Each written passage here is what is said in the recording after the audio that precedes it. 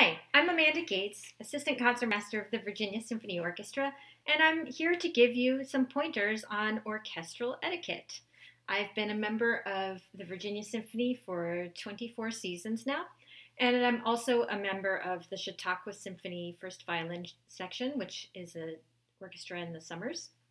I've also done sub work for Pittsburgh Symphony and Detroit Symphony.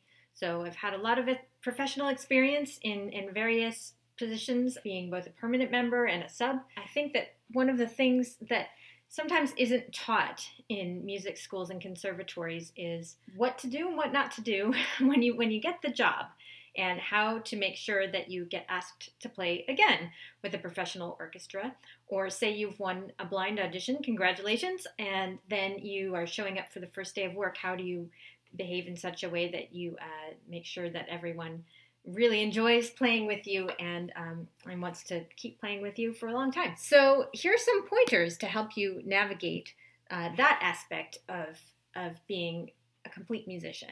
Before you even get the gig, say a personnel manager asks you to play a week with an orchestra. Fantastic. You want to make sure that you reply promptly and definitively to the personnel manager or whomever is in charge, because they are probably anxious to know, do they have that position filled? Will they need to go down the rest of their list? So you want to do that. And I would say try to respond with no more than 24 hours lag to really help them out. Okay, but you've done that and you've gotten the gig and you're going to show up. One thing to make sure, this is a funny thing that sometimes we don't think about, but make sure you don't put on a lot of perfume or really heavily scented deodorant or anything like that before you even arrive at the hall. You just want to make sure that there's nothing that's going to be distracting to the people around you. You want to make sure, of course, that you get the music that you're going to be playing. Usually you can write to an orchestra's librarian, email them, and they will let you know the best way to do it. Sometimes they have a link to a Dropbox, or they might send you PDFs or something like that.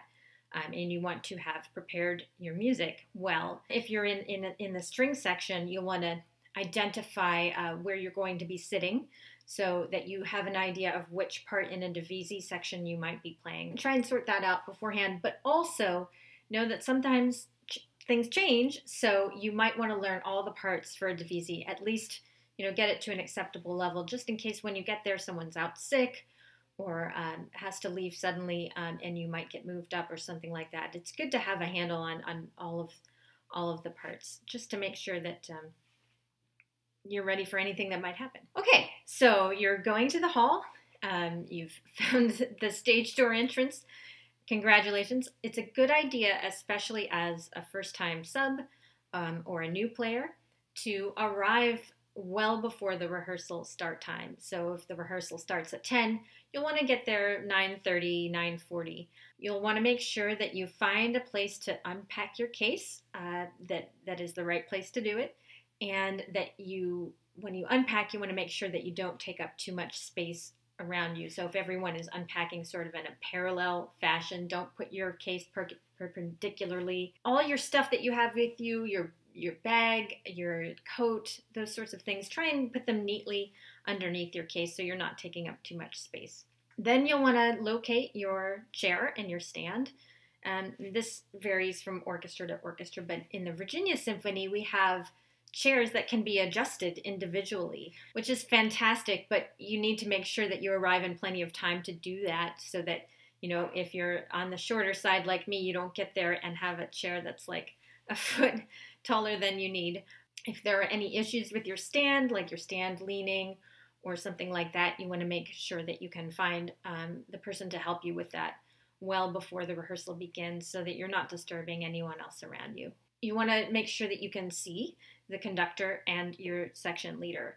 And if you're a string player, you have to do this in such a way that you also are respectful of your stand partner. So that means getting there and situated and warmed up soon enough so that when your stand partner arrives, you can work out between the two of you, the stand height, the stand angle. Sometimes all it takes is moving a couple inches to the left or the right to make sure that everyone around you can see, and make sure that the people behind you are also comfortable. It's always a good idea to check on that and say, can you see all right? Almost everyone says yes to me because I'm pretty short, but sometimes funny things happen, so it's a good idea to always check on that. Always bring a pencil. Always bring a pencil, obviously, to rehearsal, and you probably learned that in school very early on. So one thing you want to avoid is that clangy noise in rehearsal. I got this really cool magnetic thing that goes around my pencil, so it just clips to the stand like that. So always have a pencil. Your stand partner may have one too that they prefer, and that's cool, but you should always have one handy, then you'll be known as a person who always has a pencil. So while warming up, a couple no-nos are playing any big concertos in front of everyone. And of course, I hope this wouldn't need to be said, but just in case, don't play the solo that's assigned to the principal of your section. They're going to put their own stamp on it. Nobody wants to hear your version of it. Just play it for yourself in your living room and not everyone else. Now it's 10 o'clock and the personnel manager will get up and make some announcements. Be quiet during those announcements. Pay attention. And then you'll start to tune. You should always tune quietly, quickly as you can. And obviously don't play anything except your strings while you're tuning. So now the rehearsal's underway. The thing about an orchestra is you have 70, 80 people, and it's really important for a smooth rehearsal that the conductor runs the rehearsal. This means pretty much just no talking. When you start to get a level of chit-chat going on within the orchestra, it sometimes gets so that people can't hear vital instructions coming from the podium, and you want to avoid that. If somebody says something to you and you want to respond or laugh, just that's cool. Just keep it to a minimum. If you have a question during rehearsal and you're a sub or a new person in the orchestra, you might not know that the etiquette is such that you would never raise your hand and ask the conductor from the back of the section. That's not something that you do. If you have a question, you go to the person in front of you and ask it quietly as possible. And wait patiently for the response. It sometimes has to work its way up to the front of the section and then work its way back down, the answer. And also, I would suggest waiting just a moment before you even ask the question, because sometimes what happens, there's an obvious question that needs to be asked. Is that an accent or are we not accent? Something like that. And the front stands might actually be discussing with the conductor or amongst themselves the answer to that question.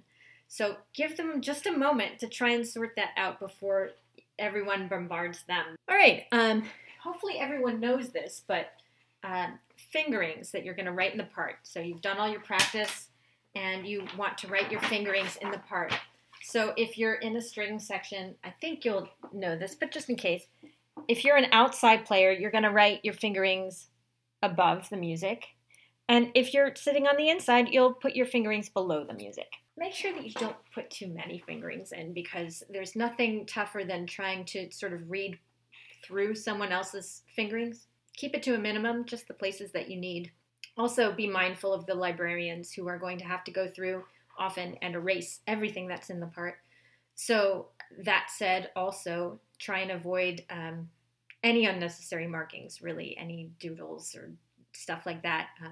It's not necessary to do exactly the same fingerings as your section leader, but you should try and pay attention to what your section leader is doing in terms of which string they're playing on, and of course which part of the bow. And try and match that without needing to ask every time. In performance, you'll want to look engaged. The audience is looking at you, so you don't have to have a goofy smile on your face or anything like that, but just be mindful of the fact that everyone's paid to see you. And at the end, when everyone stands up, you want to have a smile on your face. You don't have, again, it doesn't have to be a goofy grin, but try and look pleasant. And your job at that point is to acknowledge the orchestra. They've made time in their lives to come and watch you play, and now is your chance to acknowledge and thank them for coming. So those are a few pointers which, if you're mindful of that, will hopefully get you asked back to play in the orchestra again. Good luck to you and have fun.